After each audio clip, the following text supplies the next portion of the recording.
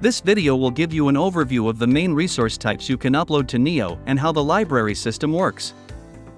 You can upload and display many kinds of materials such as images, video, audio, PDF, and Word files. Each class has a resources area where teachers can share files with students. Similarly, each group has a resources area where members can share resources with other members. To see an overview of all the resources in your school, visit the Resources tab in the left bar and press Catalog. Each resource is organized by category, so you can easily find what you're looking for.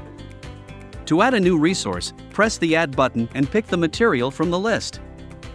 Let's add a web resource, for example. You need to include the resource link, its name, and a description. Choose the subject, a library where it will be stored, and press Save.